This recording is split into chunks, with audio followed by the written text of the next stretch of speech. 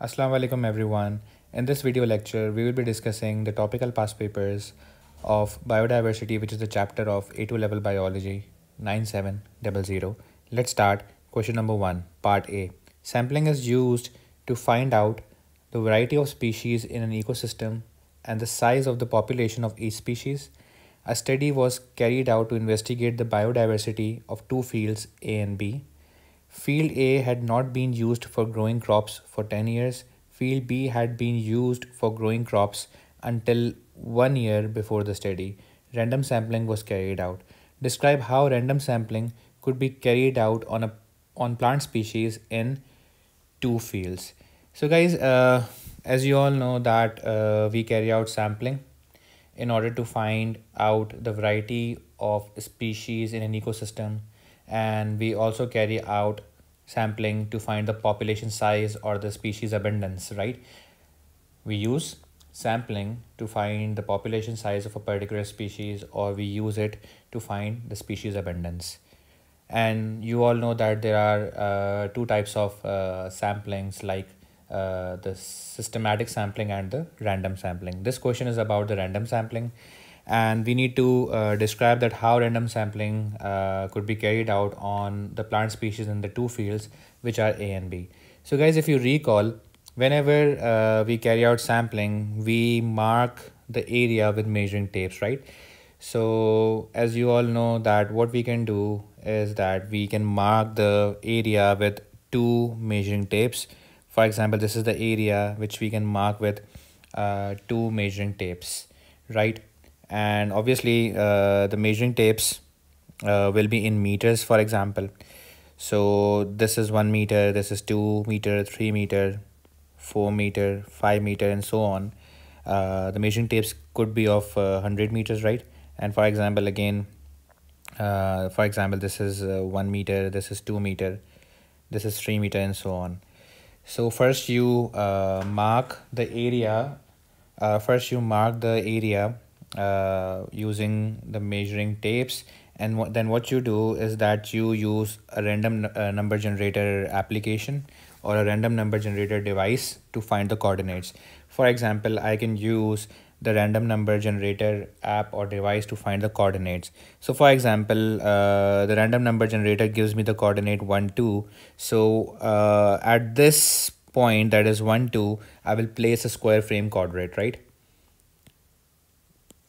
And for example, the square frame coordinate that I'm placing is maybe of 1 meter by 1 meter, or 100 centimeter by 100 centimeter, right? This is the square frame coordinate that I'm placing. And when we place the coordinate, we count the number of the individuals of a particular plant species in the coordinate to find out the species frequency. If we are not able to count the individuals, we find out the percentage cover using the grid coordinate, right? This is how we carry out sampling.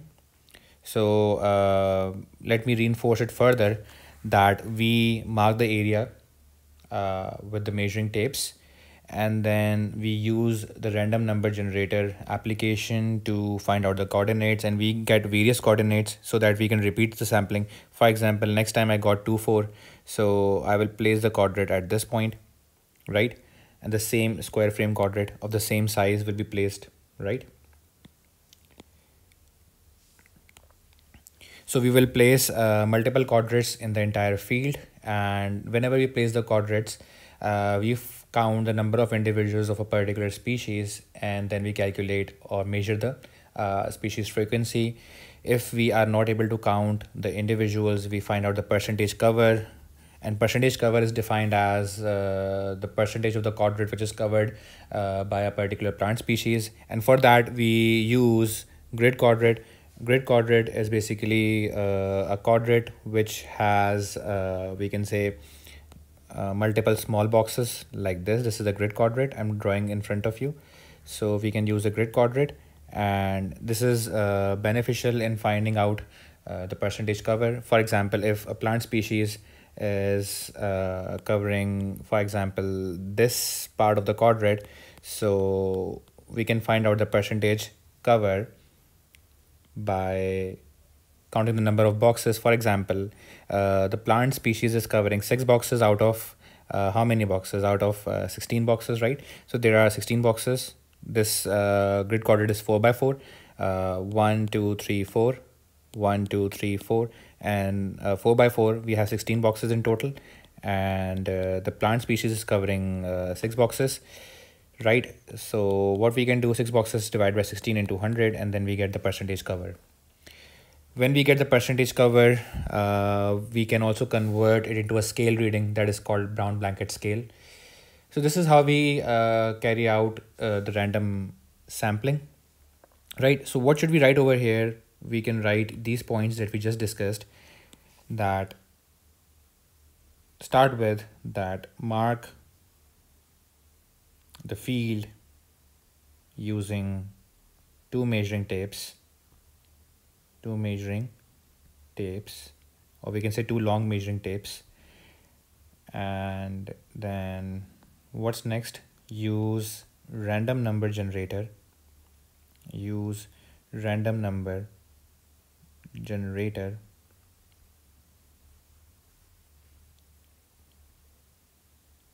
to find out the coordinates,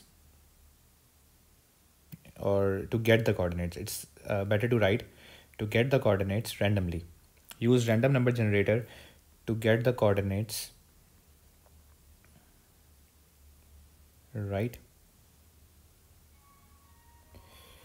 And at those coordinates, what you will do, place the quadrate, or we can say place the square frame quadrate, right, on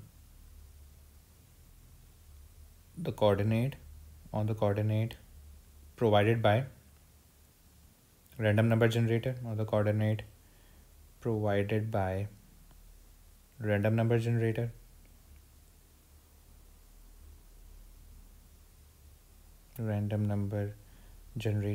So guys, why do we use the random number generator? We use it to avoid selection bias, because there can be bias while we are placing the quadrates. There can be a bias in such a way that if I'm too lazy, I will place the quadrate at some area which is near me, and I won't go further away. But if I use a random number generator app, so I won't be selecting any point on myself, right? I will not be selecting any point myself, right? And this will avoid the selection bias. So place the coordinate on the coordinate provided by the random number generator, and then what you will do, count the number of individuals of a species in the quadrate, that is species abundance, right?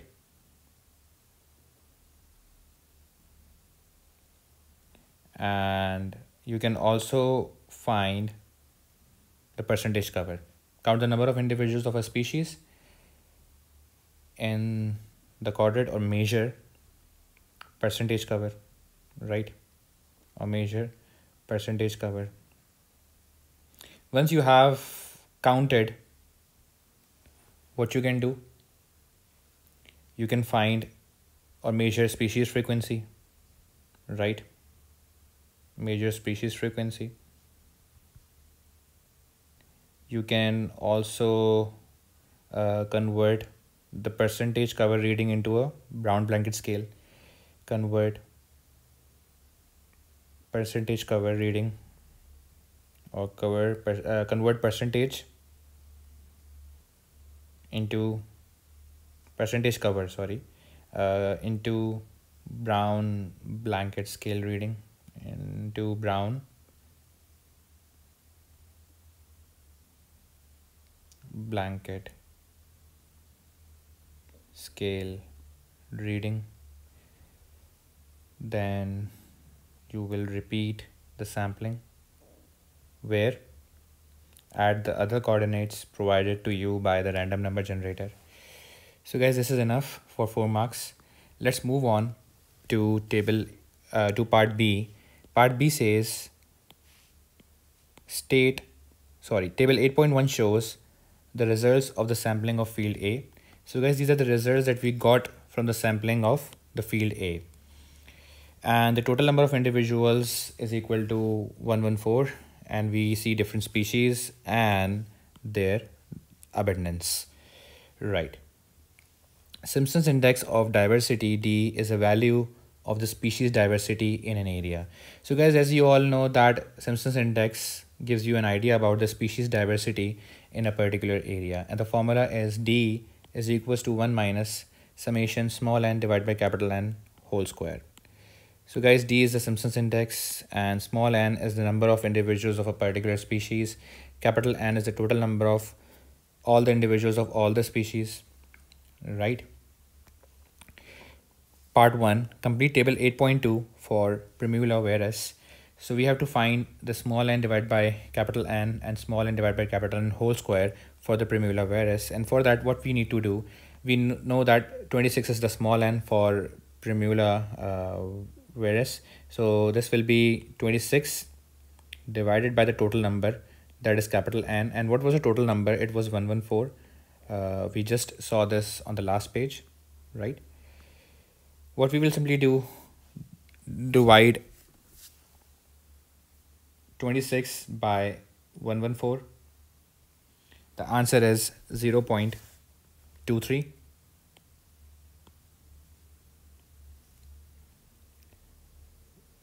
We will write in 2 decimal places. Actually, the answer is 0.228, and we will round it off to 0.23 because other values are also written in the two decimal places. Now we need to square it, and what will be the answer? The answer is 0.052. So what we can do, we can make it 0.05 because again this is 2 decimal place. Okay. Part 2, use the data in table 8.2 to calculate the Simpson's index of diversity D for the field A. Show your working and write your answer to 2 decimal places. So guys, we have to show our working. D is equals to, as we all know, that is 1 minus what? The formula is written above, summation small n divided by capital N whole square. So guys, we need to sum up these values. We need to sum up these values, right? So let's find out these values. What is summation small n divided by capital N whole square? It's basically 0.01 plus 0.02 plus 0.05 plus 0.10 plus 0.01 and plus 0.00. So let's not include that, right?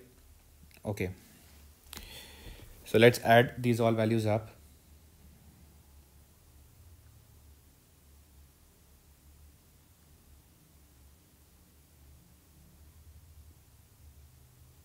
So guys, the answer is 0.192.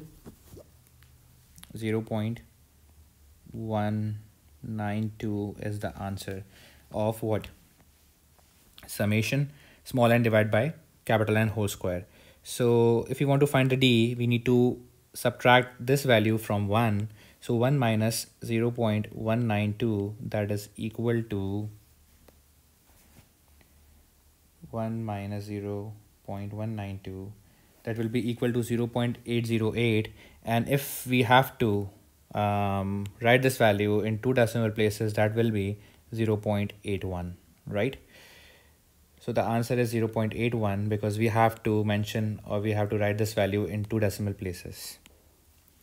The value of D for the field B was 0.45. Comment on the values of D for both the fields. So guys, for field A, the value of D is 0.81, and for field B, it's 0.45. This means that field A has a higher species diversity. As you all know that higher the value of D, higher will be the species diversity. So field A has a value of 0.81 and field B has a value of 0.45. So higher the D value, or higher the Simpson's index of biodiversity, higher will be the species diversity. So what we will write over here, we will simply write over here that field A has a higher species diversity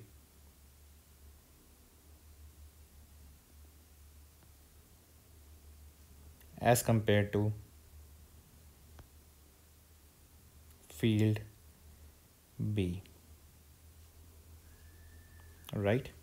So guys, we are done with the question. Now we will move on to the next question.